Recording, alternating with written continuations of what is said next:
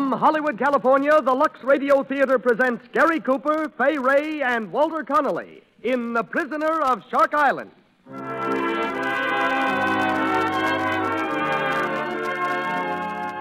Lux presents Hollywood.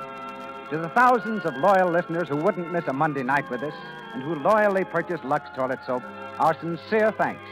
Your continued patronage helps us to bring you these weekly performances. Tonight, the Lux Radio Theater welcomes to its audience here in Hollywood more than 40 of the country's leading radio editors. Our great cast this evening stars Gary Cooper, Fay Wray, Walter Connolly, John Carradine, and Ernest Whitman in The Prisoner of Shark Island. Our play is one of the most amazing chapters in American history, a story of the romance, the gripping drama, and the final pardon of a man condemned by fate to life imprisonment for a crime which authorities tell us he never committed. As special guest, you'll hear Mrs. Nettie Mudd Monroe, daughter of the man about whom this play was written. Louis Silvers conducts our orchestra. And now, here's our producer. Ladies and gentlemen, Mr. Cecil B. DeMille.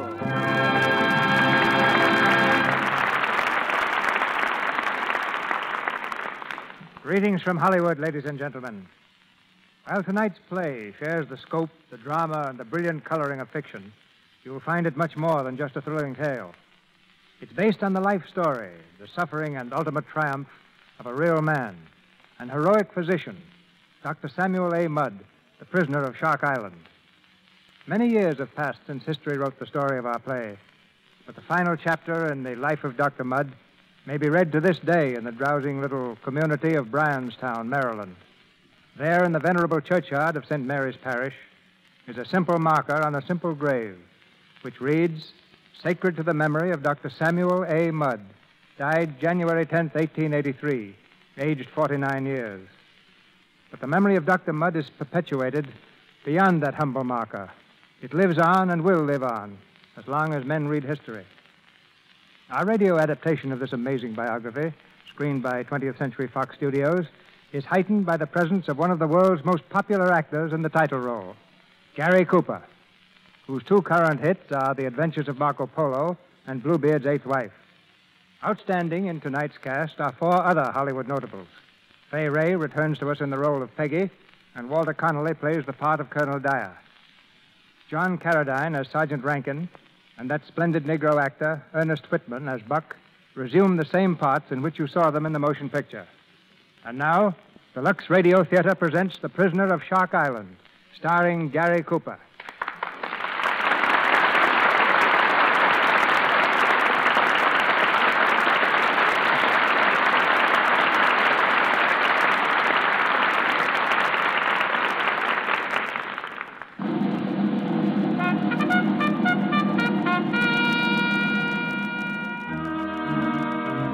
April 9th, 1865, the great armies of the North and South put aside their arms, and the war between the states was over. The nation, war-torn and weary, went suddenly mad with joy and relief. A few nights later, President Abraham Lincoln attended a performance at Ford's Theater in Washington. Quietly rocking in the flag-draped stage box, he seemed to be enjoying the play. A ripple of laughter comes from the audience, and then... President Lincoln has been shot! Lincoln's dead! Lincoln's dead! Out the army! Hang the traitors for us! Find the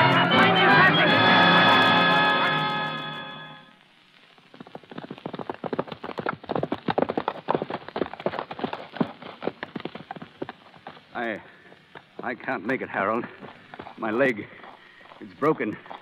The bone's ramming through the skin. But we've got to get across the Potomac. We won't be safe until we're in Virginia. I can't do it. I can't. Wait a moment. There's a boy coming along the road. Boy. Boy, come here. Yes, sir? Do you know any doctor living around here? Doctor? Oh, yeah, yes, I knows one. Dr. Mudd, Dr. Samuel Mudd. He lives just a little piece around the bend. Oh. Can I help you, boss? No. Go on about your business. Yes. Get away. Yes, sir. We've got to get to that doctor. I'll help you, sir. We'll make it. Somehow.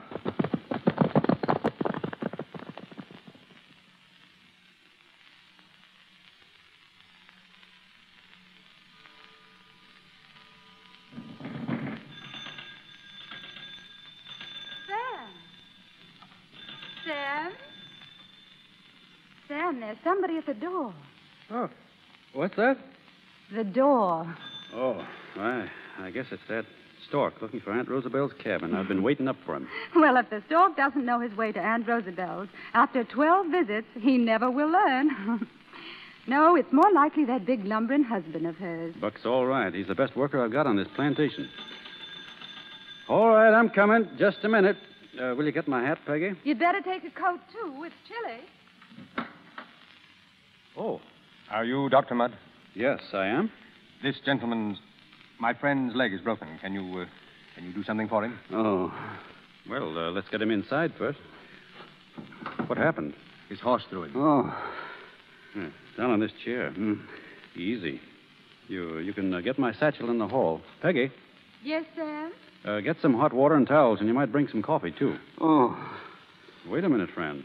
I'll get that boot off. Oh. I guess we'll have to cut it off. There we are. Too bad to have to split such a fine boot. Hurry, please. I've got to be going. Not on that leg. You've got a bad transverse fracture. If you're out in a week, you'll be lucky. A week?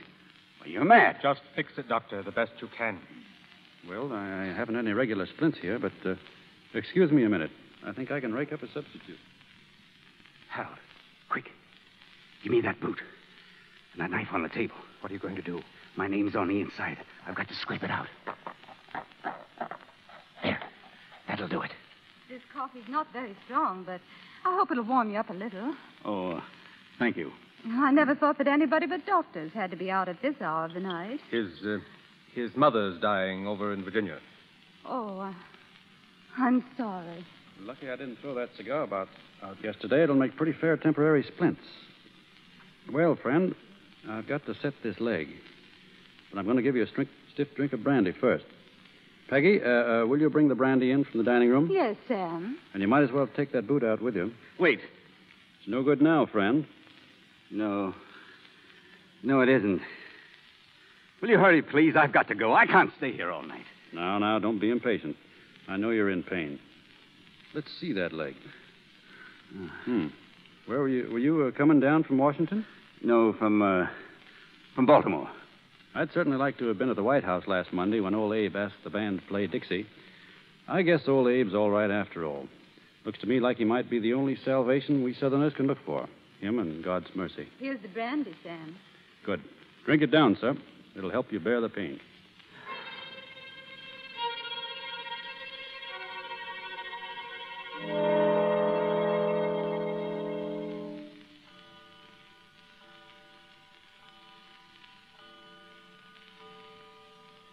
Lean on me, sir. We'll make it all right. This is downright foolish trying to travel on that leg. I could put you up in the spare room. No, thanks. How much do I owe you? Well, $2 will about cover it. Here you are. Wait a minute. Let me fix you up a little prescription for you. By the way, I don't think you told me your name. The name doesn't matter. But I think I ought to know. I said the name doesn't matter. Very well. Take this. It's a sedative to ease the pain. Now get it filled as soon as you can. Thank you, Doctor. You've done me a great service, and I'm sorry if I seemed abrupt or rude. That's all right. And I appreciate how patient you've been, particularly at such an hour and under such conditions. Things like that can't matter to a doctor. The door's got to be open all the time, day or night, to anyone in trouble, no matter who he is. My hand, sir. And good night. Queer sort of snake, wasn't he? How much did he give you? I didn't notice the bill. Let's see. Gosh, $50. $50? No name. Oh.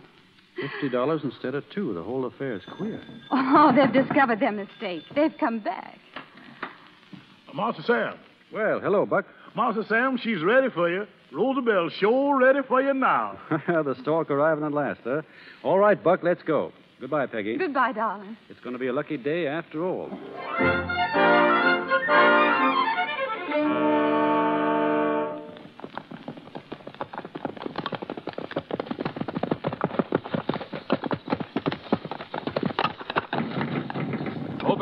Open up there.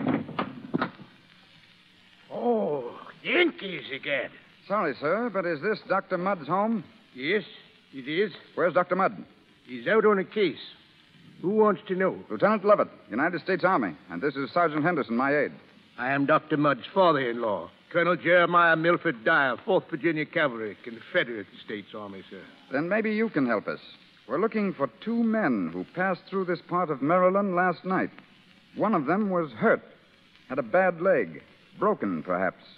Did you see or hear anything of them? I've seen or heard of no such men. Were you here last night? I live here. And nobody came or knocked? I've told you, sir, nobody. Well, with your kind permission, Colonel, I'll go inside with you and wait for Dr. Mudd's return. You stay out here on the porch, Sergeant. Yes, sir.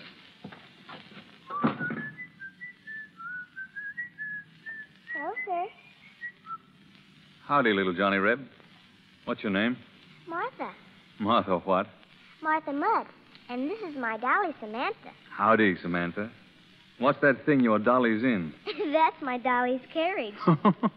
Well, well. That's the first time I ever saw a boot used for a doll carriage. It's a nice one, but it's broke. Yeah? Say, where did you get this boot? Out behind the house. Mommy threw it out this morning. She said I could have it. She did, eh? Mister, where are you going with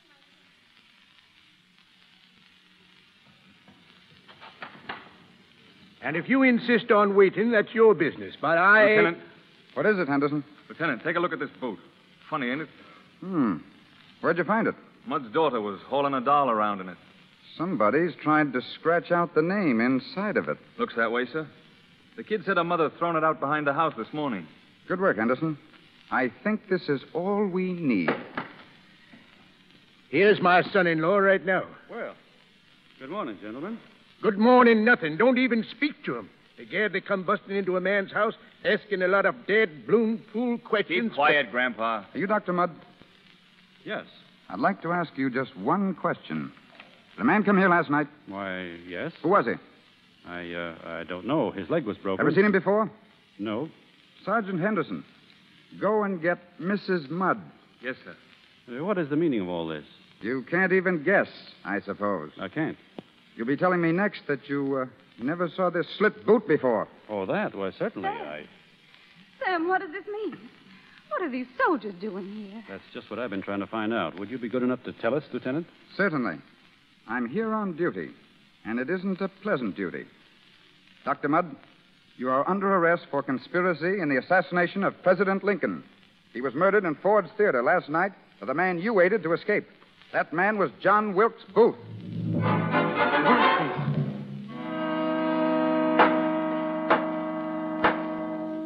The court is now in session. Mr. President, The Judge Advocate General. the death of John Wilkes Booth, who was shot down while resisting arrest in Virginia, has left us 8 members of his criminal band. So, in the name of the government of the United States, the crime of assassination and conspiracy to assassinate Abraham Lincoln is charged against the following: David E. Harold, George A. Atzerodt, Lewis Payne, Michael O'Loughlin, Edward Spangler, Samuel Arnold, Mrs. Mary E. Surratt, and Dr. Samuel A. Mudd.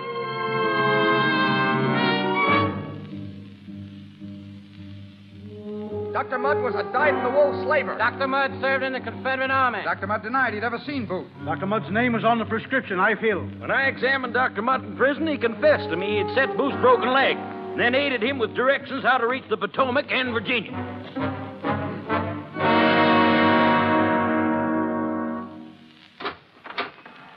Your wife and child are outside, Dr. Mudd. They're going to let me see them, General Ewing? Yes. As your counsel, I was able to arrange it, but you'll only have a few moments. Take me to them. Down this corridor.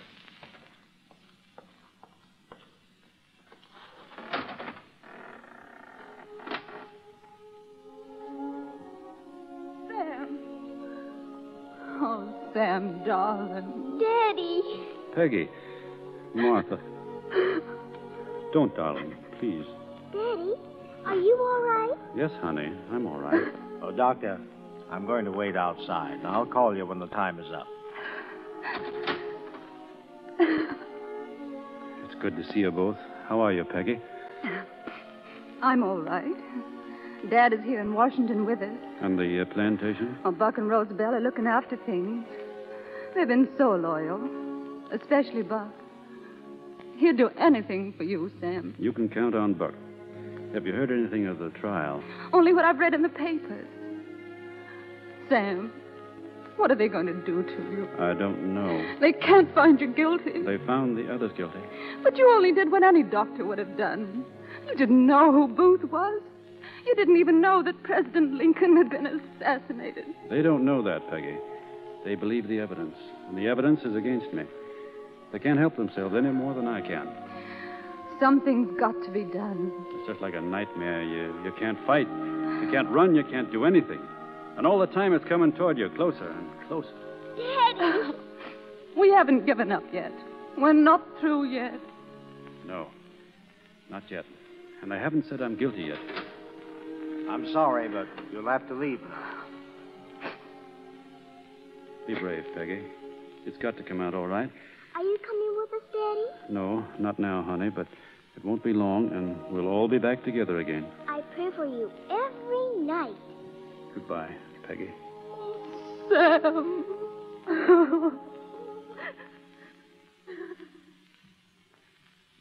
Witness is dismissed. Gentlemen, you have heard these witnesses. You have heard what they swore under solemn oath. The case against Dr. Mudd is ended. The case is not ended. I beg your pardon. Prisoner will observe order. Why?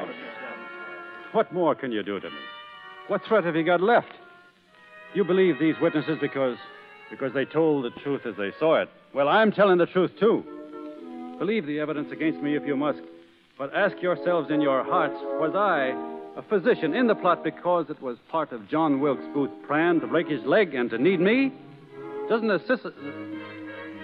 assassin confide his plans in anyone? Gentlemen, in the sight of the holy God I worship, I am innocent. You have heard the prisoner. The court will bring in its verdict.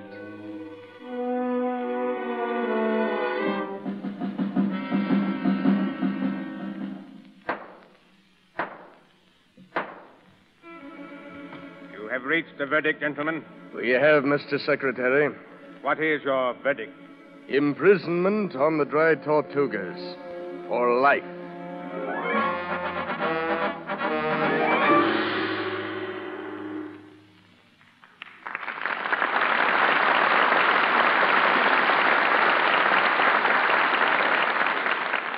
We have just heard Act One of The Prisoner of Shark Island. In a moment, we will continue with Act Two of our play with Gary Cooper and an all-star cast.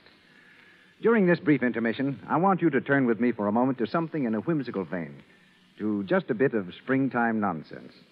I find that there is a fad here in Hollywood. Imagine it, grown-ups writing parodies on favorite Mother Goose rhymes. I thought it might be fun to round up a few of our own studio poets.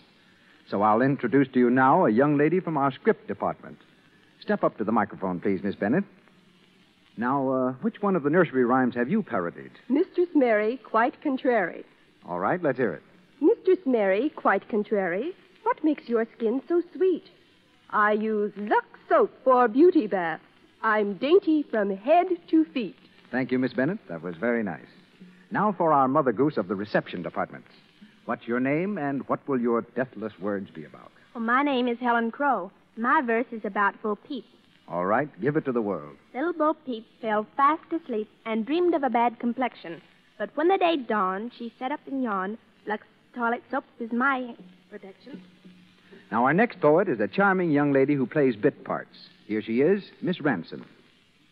Well, Mr. Ruick, I've got to tell you something. You're going to think I came here under false pretenses. I haven't got a poem. You mean you came unprepared? You haven't got a poem? Yes, I'm afraid that's it. But I have got a riddle. A riddle? A riddle? Well, let's have it. The riddle is, what is it that's just like a poem, only there are no words to it? What is it that's just like a poem, but there are no words to it? I guess you'll have to tell us. Well, the answer is when it's a captivating, devastating, enchanting Lux toilet soap complexion. By Jove, you're right. A lovely complexion is like a poem. And with Lux Toilet Soap, it's easy to guard that complexion of yours.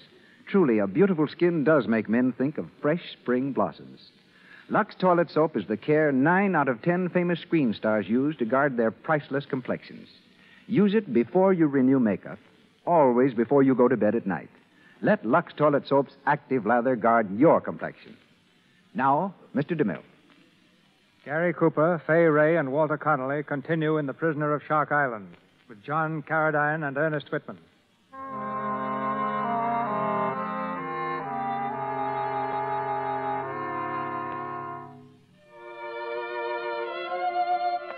Dr. Mudd was sentenced to imprisonment for life on the Dry Tortugas. At Garden Key in the Gulf of Mexico, a federal prison ship has just discharged its motley cargo. In the white heat of the noonday sun, they march over the bridge and into the receiving yard of the prison. Corporal O'Toole, in charge of the detail, brings them to a halt and reports to Sergeant Rankin. 200 from Washington Prison, Sergeant. Hardens, too. Got the commitment papers? Yes, sir. Let's have them. They all checked in? Yes, sir. Samuel A. Mudd. Step forward, Mudd. Are you Samuel Mudd? Yes. Dr. Samuel A. Mudd. Dr. Mudd, I've been waiting for you. So all they gave you was life, huh? Well, maybe this will make it a little harder. So they couldn't hang you, eh? Well, by Judas, you're going to wish they had before I'm through with you. Get up. Get up!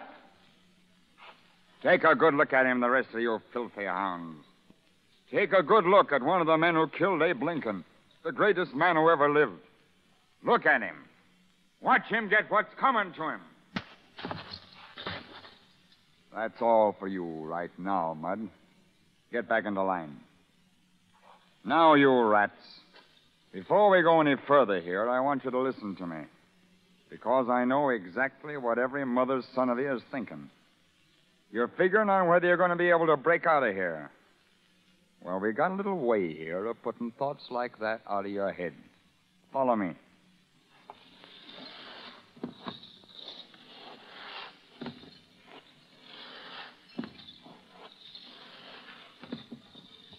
Well,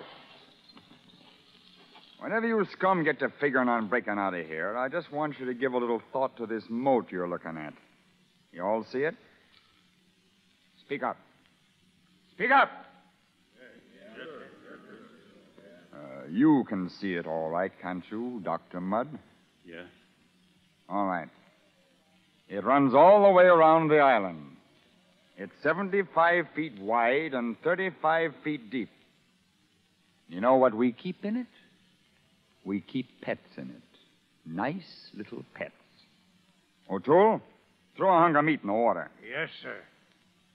Now watch. Close. See those black fins? You know what they are? Sharks. You don't see the meat anymore, do you?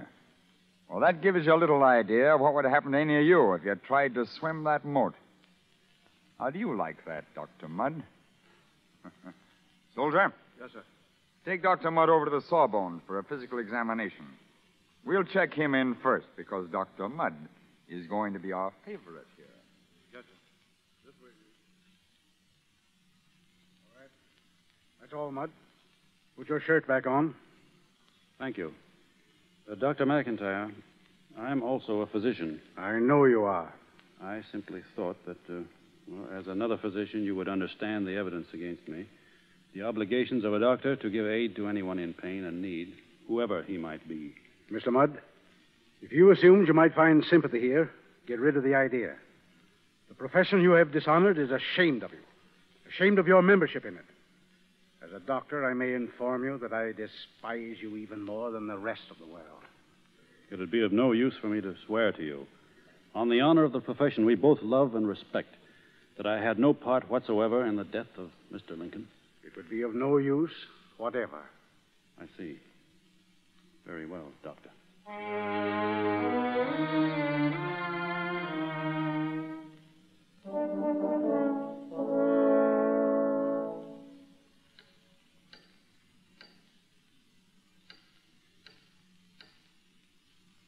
Master Sam. Who's that? It's me, Master Sam. It's Buck. Buck, what are you doing here? I was soldiering down here, Master Sam. When did you get here? I've been here a month waiting for you, sir. They say they need big, husky-colored boys for soldiers, and they took me right off. But why? Why did you do it? Miss Mudd, she said, get down on that island, Buck. Get down there and look after Master Sam. So here I is, sir. Buck, my wife, Martha, how are they? Oh, they's all right, Master Sam. Roosevelt and the Colonel are taking care of them. God bless you, Buck. You've given me the first gleam of hope I've had since this nightmare started. Yes, sir. Thank you, sir. Buck, what's up? Does Mrs. Mudd think she can get me out of here? I don't know, Master Sam. Miss Mudd and the Colonel are fixing to do something. They wanted me down here. They're going to write to me when they're ready, and I'll give you the letter. It's all in Washington now. There goes Taps, Master Sam. And I gotta go. But don't you worry. Me and the good Lord and Miss Mudd and the Colonel going to get you out of here, sure.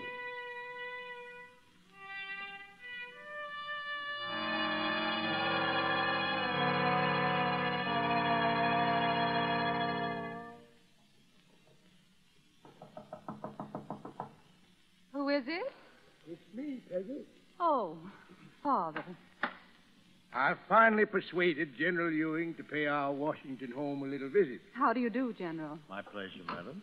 General Ewing, this is Judge Maben of the District Superior Court. Pleasure to make your acquaintance, Judge Maben. The judge is a Yankee, but honorable. Thank you, Colonel.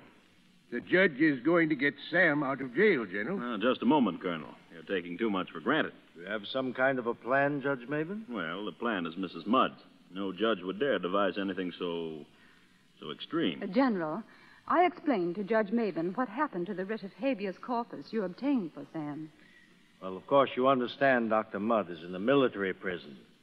The writ was useless. But if a writ were served on him in, say, Key West, a civil municipality, it would be honored, wouldn't it? Of course, but Dr. Mudd is not in Key West. No, I know he isn't yet. But suppose, just suppose, that we could get him there. Great Scott, Mrs. Mudd, you surely wouldn't dare I'd to dare do such. anything for my husband. And it's not only freedom I want for him. It's exoneration, too. He's innocent. And they've got to say so to the entire world. Just a moment, Mrs. Mudd. General Ewing, all I have to say is this. If Dr. Mudd should be able to deliver himself to the civil authorities in Key West, I could have a writ of habeas corpus there to be served on him. Under its protection, he could then be brought back here. Yes. I would reopen the case and, with certain new evidence, prove his innocence beyond a doubt. But as to how Dr. Mudd is going to be able to get to Key West, I'd rather not hear. Now I must bid you all good day. Good luck, Mrs. Mudd. And I won't be the only Yankee praying with you. Thank you, Judge. Oh, we'll sell everything, pawn everything, mortgage everything. We'll get enough money. Mrs. Mudd. You understand what this means to me, don't you, General Ewing? It's all that's left of our lives. Sam's and Martha's and mine. General, you can leave the escape entirely to me. Within 24 hours, I'll have 5,000 of my old brigade under my command. We'll seize a war vessel or two, blow the whole prison to dust again, and deliver Sam to Key West with a guard of honor. I'm sorry, Mrs. Mudd, but if you're set on such a foolhardy plan, I must withdraw from the case. But we've got to do it. He's got to be free, to be tried again. It's the only way, don't you see? Yes, but I'm sorry, but I cannot sanction such a plan. I can only believe that you're not serious, that you're simply overwrought. Egad, sir. Never mind, Dad. Mrs. Mudd, if you'll take my advice, you'll abandon this mad scheme. Goodbye to you both. Dad, what do you think? Egad, sugar, we'll show 'em. I'm sick and tired of this fiddling around. I'm a man of action, egad. We'll get Sam out of that prison, and we'll raise enough money to do it. This sword here on the wall. Stonewall Jackson gave me this blade. Pure Toledo. This will be the starter to raise money to hire a ship. And if I don't get $150 for it, I'll have the pleasure of splitting the heart of the swine who dares to offer me less.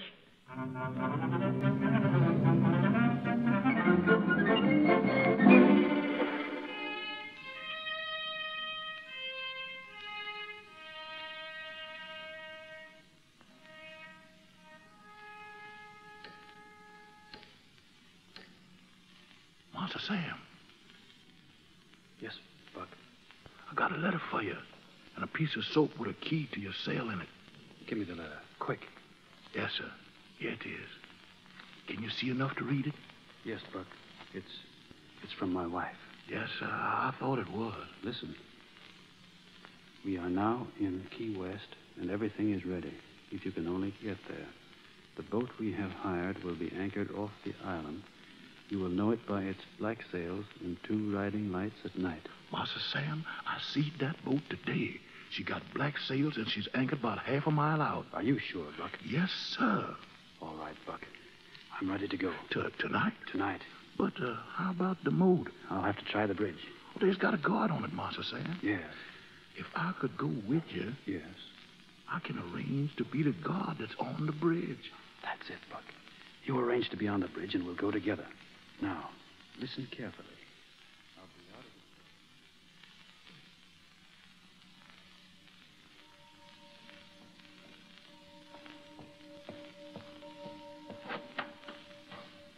of O'Toole. Corporal O'Toole. Who is it? Sergeant Rankin, get up. Yes, sir. Anything wrong, Sergeant? Do you know what post that boy Buck is on? Yes, sir, the bridge. He swapped it with another fellow. I thought so. I saw him around Mudd's cell early in the evening. Take a detail out and relieve him, then place him under arrest and bring him here. What's up? Our starboarder's out of his cell. Mudd? Yes. Post extra guards at the bridge. Notify all sentries. We'll see if we can't give this Judas what the court-martial should have given him. Go on. Yes, sir.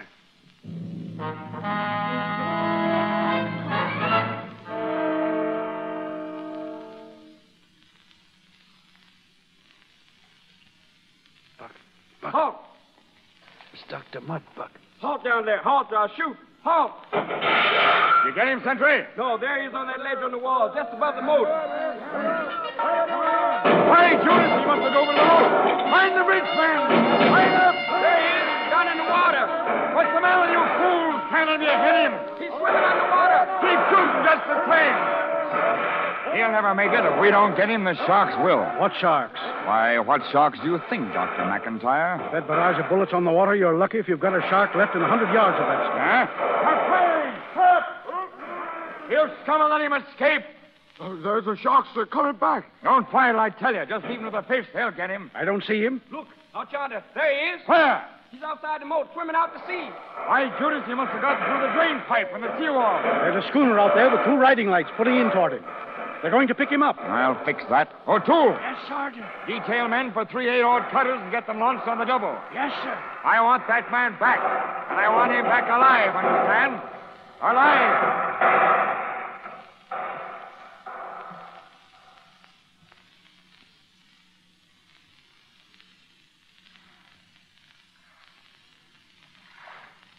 Man, 2 points off the starboard bow. It's Sam. Steady. Steady now. Grab him. Easy. There we are. Colonel. Dad. It's all right, son. You're safe now, egad. Just put your arm over my shoulder and we'll go down into the cabin. Captain. Aye, sir. Head her back to Key West. Here he is, Peggy. Sam. Oh, Sam, my darling. Peg, Oh, I was afraid I couldn't make it. oh, Sam, you're wounded. Lie down here on this bunk, son. It's nothing. A bullet nicked my arm. It's all arranged, darling. Everything. You're going to have a new trial. You'll be freed. And you're going to see Martha. Where is she? In Key West. She's waiting for you, darling. She hasn't forgotten me. Oh, no. Not for 1 minute. What was that? It couldn't be from the fort. Egad, if it's the dead blamed Yankees, I'll show 'em a thing or two. I'm going on deck. You stay here with Sam, Peggy. Yes. Stand by to report orders. They can't take you back. They can't. They must have sent boats out after me. But how could a boat catch this schooner? We have sails. The fort has cutters. They can travel. Oh, but we've got to get away. We've got to. Safety and freedom are so near. You can't. They'll never take me back to that hellhole alive. Oh, Sam. The firing stopped. What's happened out there? Oh, dear Dear God, help us. Help us. Well, now, ain't that a touching little scene? Hiya, Judas. Rankin. Very flattering, Dr. Mudd. I didn't think you'd remember me being away so long. Who's that old man out there on deck? He's my father. You can't do anything to him. Not anymore, ma'am. He's dead. No.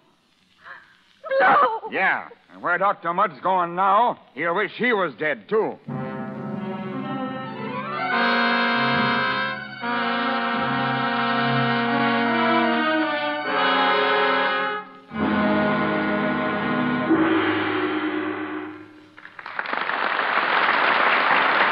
We pause for station identification.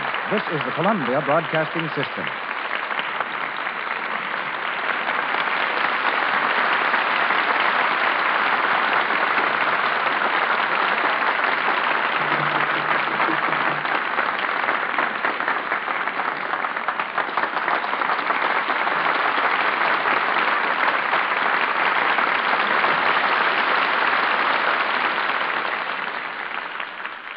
We've completed the second act of The Prisoner of Shark Island.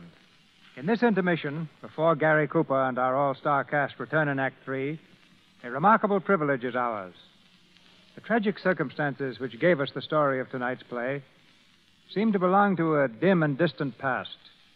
This is a new world, and for our reflections on the 1860s, we're accustomed to rely upon ancient records and books of history.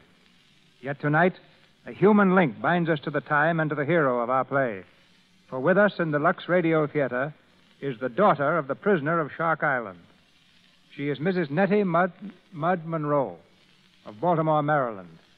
Better than any other person, she can tell us of that noble American who was her father. I'm honored to introduce the daughter of Dr. Samuel A. Mudd, who speaks to us from New York City, Mrs. Nettie Mudd Monroe. Thank you, Mr. DeMille. I wish to extend to the Lux Radio Theater both my gratitude and congratulations for devoting this splendid hour to my father's memory. I am amazed by your play, for with most exceptions, The Prisoner of Shark Island is proving to be a most accurate portrayal. In my possession are many letters which my father wrote to my mother from Fort Jefferson. They tell of how, upon his arrival there in 1865, he served for a time on the wharf, carrying the bricks. There is one letter I want to read to you that tells better than all others what my father was like. He says, I endure the severest privations, for the most part patiently, and can stand anything, my dear wife, but the thought of your dependent position, your ills and privations. This thought undoubtedly drove him to attempt his escape. He hoped to reach some spot where he could surrender and get a civil trial. He was certain that a civil court would prove his innocence. But, as the play points out, he was caught, chained hand and put in a dungeon. My father had magnificent courage. He survived not only the ordeal of imprisonment, but the ordeal of being freed. As far as I know, my father never referred to his 4 years on the Dry Tortugas, and my mother, too, was always silent on this subject. The world will never know what she felt. All of these details, I suppose, are best forgotten. For after all, justice did triumph. Furthermore, my father felt no malice. For if he had, the events that you will hear in the next act of your play could never have come to pass. Father's unfortunate life, strangely enough, taught me a very beautiful lesson. It made me realize that out of great suffering can come something glorious. Through injustice, the world becomes more just. Through cruelty, the world gains kindness. Through inhumanity, we find mercy. Thank you, Mr. DeMille, for asking me to be a guest tonight in your Lux Radio Theater.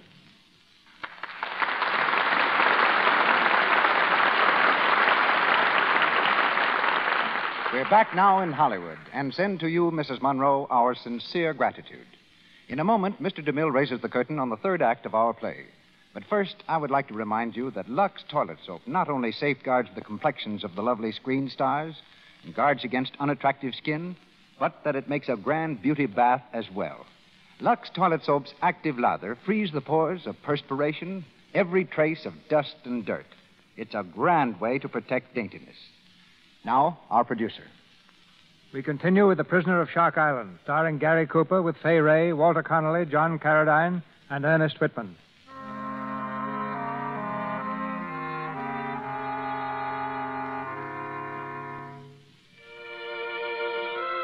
Four days have passed since Dr. Mudd was captured, taken from the ship and thrown into a dank and dreadful hole far below sea level. Buck has been imprisoned with him. On the floor of their cell, they lie exhausted. Master Sam. Yes. How long's it been, Master Sam? 3 days, I think. Maybe 4, 5. Master Sam, can you give me a little more of that water, sir? Makes you feel better, doesn't it? It cools me off, son. And I sure can use some cooling, Master Sam. I was burning up. Ain't even heard no bugles. Ain't seen nobody, no food, no nothing. Seems like everybody just gone off and left us. Reckon it'd do any good to holler again? I'll holler till I'm hoarse. What you suppose happened? I don't know. Maybe you're right. Maybe they've gone and left us to die.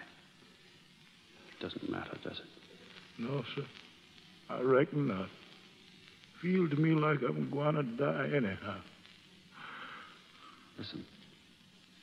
There's somebody coming. Hello? Coming this way. Here we is, here. Mudd. Dr. Mudd. It's Major Stone. Major Stone, the commandant. What he want here?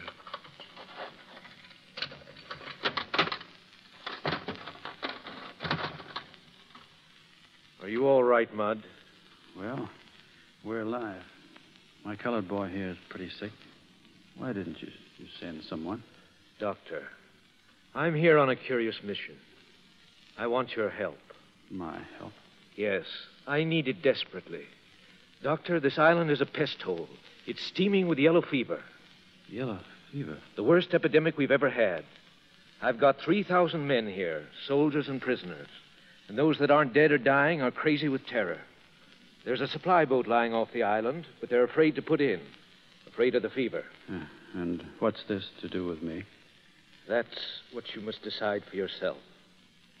All that I can do is to tell you that I'm helpless. There's 1,000 yellowjack cases jammed in that cheese box of a hospital, and as good as dead already if I can't get a man to do something for them. And what about the good Dr. McIntyre? The good Dr. McIntyre is dead. That's unfortunate. Even the just die. I know what you're thinking, Mudd. And you're quite right. Everything you are thinking is true.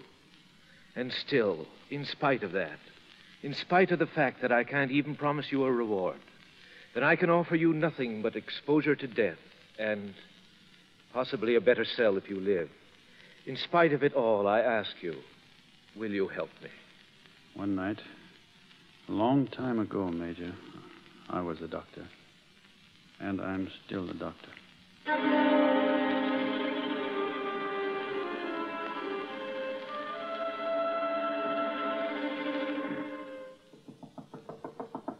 Come in. Dr. Mudd, sir. Come in, Doctor. How's it going? Badly, sir. When the soldiers heard about Dr. McIntyre dying, they all quit. Well, where are they now? They're in the mess hall, barricaded. Guards and all. But we've got to get somebody to help. The patients are all alone, deserted. Have I any authority? You give the orders, and I'll take the responsibility. Then you wait here. Where are you going? To the mess hall. You come with me, orderly. You aren't afraid, orderly? Doctor, I'm scared out of my pants. That's all right. So am I. Look, Doctor, they've got a guard posted in the window there with a rifle. Don't you come no closer, white man. Keep going, orderly. Don't stop. Steady. Stay where you is, or I'll shoot again. Put that gun down. Put it down, I said. Better put it down, Zach. That ain't no Yankee talking. I ain't gonna come out from nobody. I'm not going to ask you to come out, but you're going to listen to me. I'm just going to tell you what you're going to get if you don't come out. You're going to get hanged, all of you. You're soldiers, and you've deserted your posts, you've shot at your officers, and you can't get away. I just don't want to get away. Well, I'll stay right here. You bet you are. And here's what they're going to do to you. They're going to take you before the judge, the white judge. They're going to try you, and they're going to find you guilty. Then they're going to take you out in the courtyard and build a scaffold. And you're going to have to build it yourselves, your own scaffold. And when you've got that done, you're going to do some digging. You're going to dig your own grave. He oughtn't talk like that. That ain't no Yankee just talking to hear himself talk. That's a Southern man. He means it. Then the law's going to hang you. They're going to put ropes around your necks and choke you until you're dead. Dead! But for those who want to live, that want to be saved, I've got a proposition. I need help outside. Water boys, workers, boys who will do what I say. Any of you boys who are willing to do that, I promise to save from hanging. Well, what do you say? I don't know what the rest of them say, white boys, but here I is. Good. I'll give the rest of you 1 minute to make up your minds. Are any more of you coming out? Yes, sir. I don't want to dig no grave. All right. Here we is. Now, part of you men begin tearing out the windows of the hospital building, sash and all. I'm going to get fresh air and sunlight in there. You others get to soak the blankets piled over there. I'm going to wrap the sick men up and keep them wet until I wash out some of this fever. Now, go on. Everybody, get to work.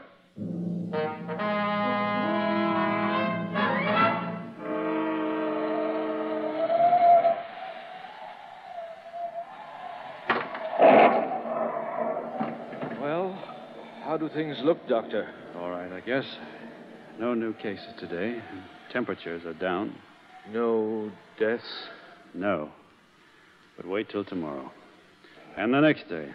And the next. What do you mean? How long do you think these supplies are going to last? Where's the medicine coming from? 2 days from now. Out of the air? Steady, Mudd. And how long do you think I'm going to last? I'm human, too. You've got to get some sleep, Doctor. You've had 5 days of this, and you're exhausted. And right out yonder, not a quarter of a mile away, there's a ship full of supplies and a half a dozen doctors. And the whole United States government can't make that boat come in and help us. Mudd, will you let me put you to bed? No. I'll go myself. I'm tired. You've got to take care of yourself. We need you. All right. I'm sorry. Get a good rest, and I'll look in on you in the morning.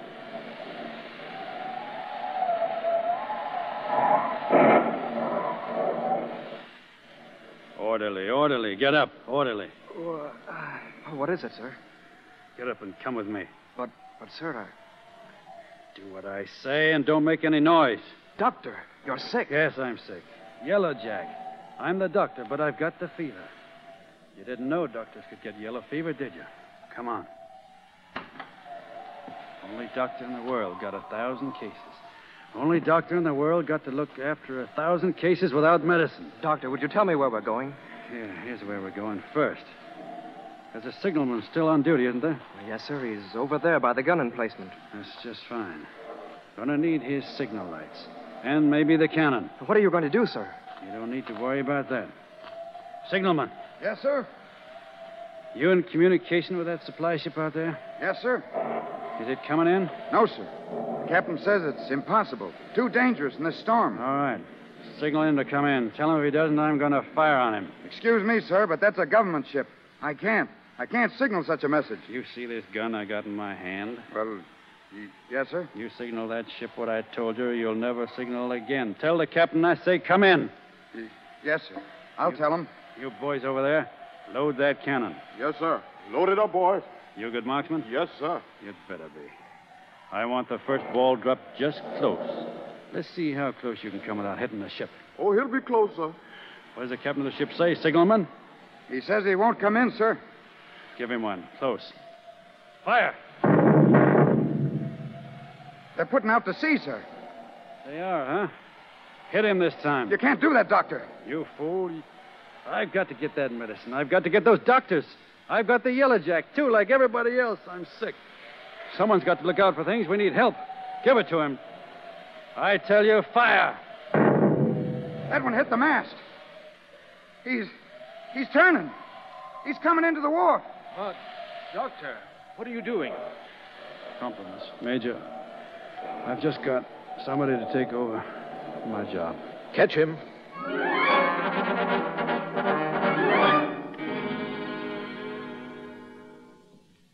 Well, how's our patient this morning, Mudd?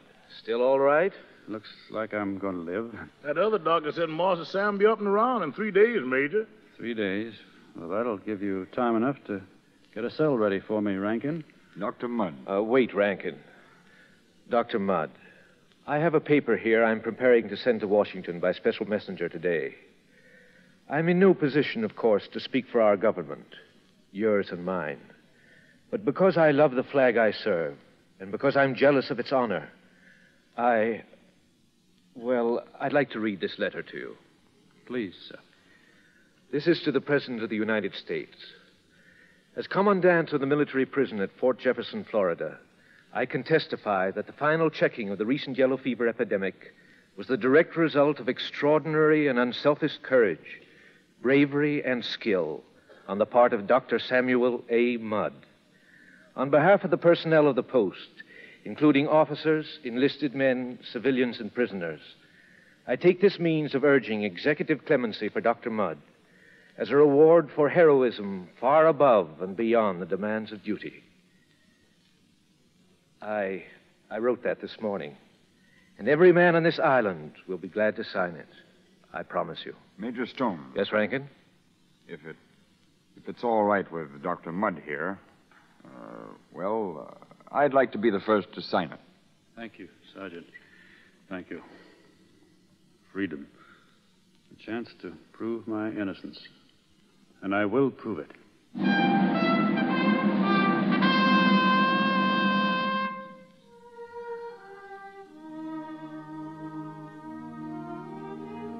Mama, is he coming home today, Mama? Is Daddy coming home? Yes, dear. He sure is, honey. And the President of the whole United States is sending him home just special for you. But where is he, Mama? Why doesn't he come? Oh, he'll be here, darling, very soon. And when he comes, he may not look like he did when you saw him last. But don't say so, dear. Just kiss him. Kiss his cheeks and his eyes and his hand and... Listen, there he is. He coming now, Miss Mudd. He coming right now. Welcome home, Martha. Daddy! Daddy! My baby. Peggy. Oh, Sam. Sam, darling. Dear God, I'm home.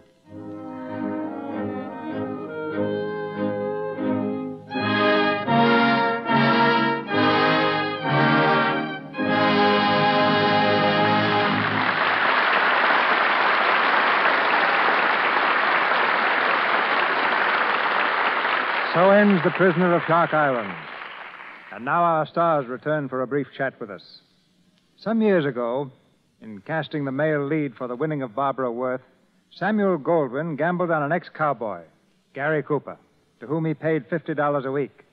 Today, the ex-cowboy is Mr. Goldwyn's biggest star, and he's back at our microphone now with Fay Ray and Walter Connolly.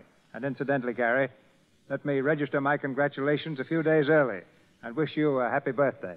Thanks, C.B. It's just about 2 years, isn't it, since you and I began work on The Plainsman. How's your new picture coming along, Union Pacific? We're still in the writing stages, Gary.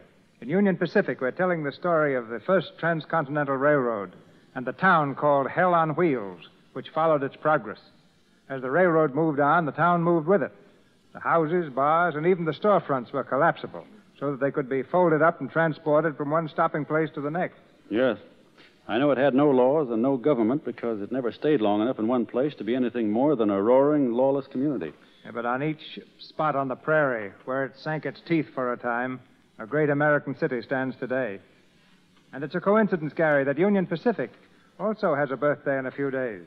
The Iron Horse found the end of the trail on May 10th, 1869. That was just a few weeks after Dr. Mudd was released from Fort Jefferson. Well, not to change the subject, but it just dawned on me that Hollywood is indebted to the Mosquito for 3 great stories. Without the mosquito, there would not have been yellow fever. And without yellow fever, the probabilities are that neither the prisoner of Shark Island or Jezebel or MGM's new one, Yellow Jack, would ever have been made. But they didn't know until 1900 that yellow fever was caused by a mosquito. Yes, for one thing, they thought it was a malarial poisoning caused from the water standing in the moat surrounding the prison. You know, they also had a dread of wet woolen clothing, believing that it, too, brought on the fever. I understand that Dr. Mudd saved several patients when he ordered a wall broken down to increase ventilation. He thought that the wind drove the fever away. What really happened was that the wind drove the mosquitoes away. And, may I say something else, Mr. DeMille? Certainly, Fay. Well, I'd like to send my thanks through you to the people in back of this program, not only for the grand entertainment it affords, but for Lux Toilet Soap itself.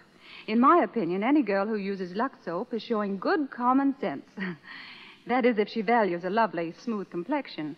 I'm happy to tell you I've used it for a long time, and I intend to go on using it. Consider your thanks delivered, Fay. And it's good to hear you say that. You can put my P.S. on that, C.B. Thank them, too, for giving Miss Ray, Mr. Connolly, and our fine supporting cast and me the opportunity of telling the story of this courageous American to the Lux Radio Theater's vast audience. Good night, C.B. Good night, Gary. Good night. Good night. Good night, Fay. Good night, Walter.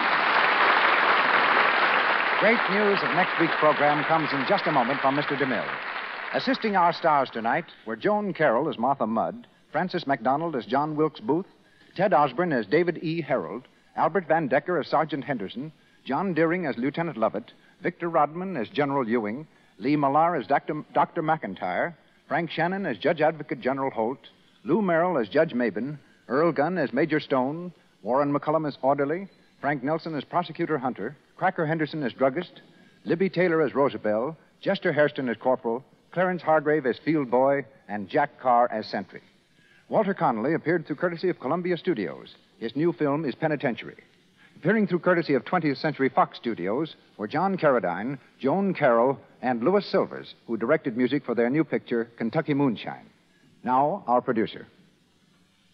Hollywood has produced any number of comedy romances, but few have been applauded the world over with such laughter and enthusiasm as the play we bring you next Monday night, the celebrated hit, My Man Godfrey.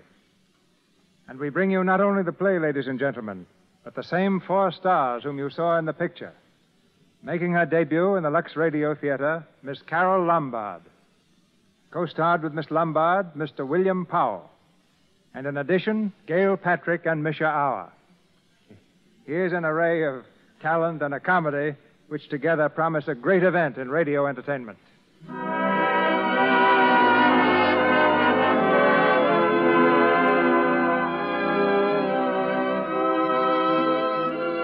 Our sponsors, the makers of Lux Toilet Soap, join me in inviting you to be with us again next Monday night when the Lux Radio Theater presents William Powell and Carol Lombard in My Man Godfrey with Gail Patrick and Misha Auer. This is Cecil B. DeMille saying good night to you from Hollywood.